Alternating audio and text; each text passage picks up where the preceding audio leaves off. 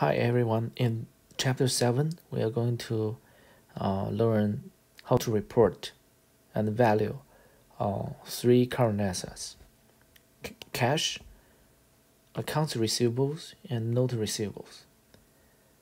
Okay, so receivables basically include accounts receivable and notes receivable. Their difference is accounts receivable is a oral contract, but notes receivable is a written promissory. That means there is a formal contract between the two parties of interest. First, cash. So what is cash? Yeah, so we know cash is what we refer to money, right? But in accounting, it not only includes the money we usually refer. It includes coins, currencies, the dollar bills. It also includes deposits, money order, checks, okay, all kinds of checks, and also bank drafts and saving accounts, etc. Because money is the medium of exchange, right? So it is most liquid assets. So basically, it means in the market economy, if you have money, if you have cash, you can buy anything available. So it is most liquid assets. Okay. For sure, it is reported as current assets, always the first one. So what's the value we report cash? Yeah, so cash, we just report the value, the face value of the money. Right? If you have $100 bill, you report $100 cash in your balance sheet. Okay, and some firms they also combine cash with other very liquid assets, the cash equivalent. So what's cash equivalent? They are not cash. They are most likely are financial investments, okay, but they are so near to their maturity. That means the firms can easily turn them into cash. Okay, so for example, if a firm purchases a treasury bill, we know it's easier to buy and sell, right? And which is backed by the government, commercial bill, and money market funds. So these are very liquid financial investments.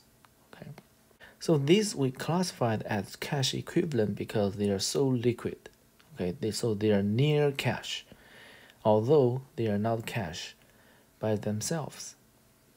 Okay, so they can be converted into cash quickly, usually within 3 months. There are some other things about cash. Some cash may have restrictions. So the restrictions actually reduce the liquidity of cash. Okay, although they're money, but they are subject to some restrictions. For example, some cash are reserved for future investment, the planned expansion, or is just used for the retirement of long-term debt, okay, or the compensating balances. So these are cash, but the firm cannot use them freely.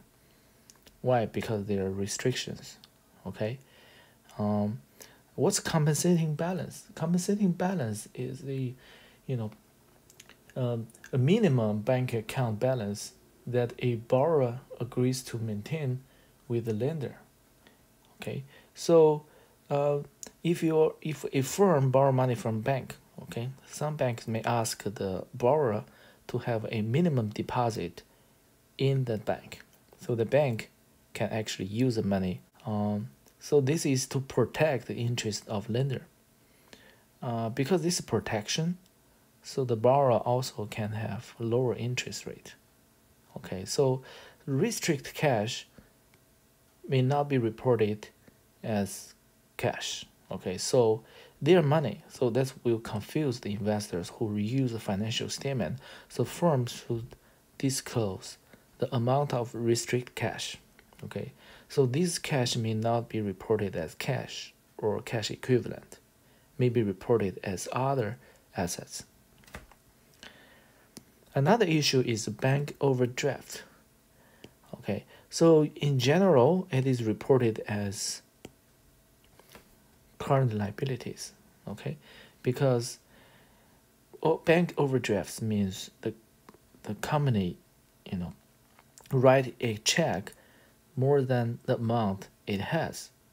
So it is kind of like a short-term loan from the bank, right? Because you use the money of the bank, not yours.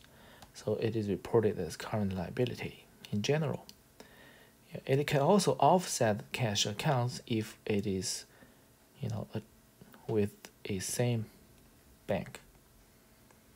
Okay, so that's the reports and the valuation. For valuation of cash, there is no issue. Okay, and the reporting, we just report.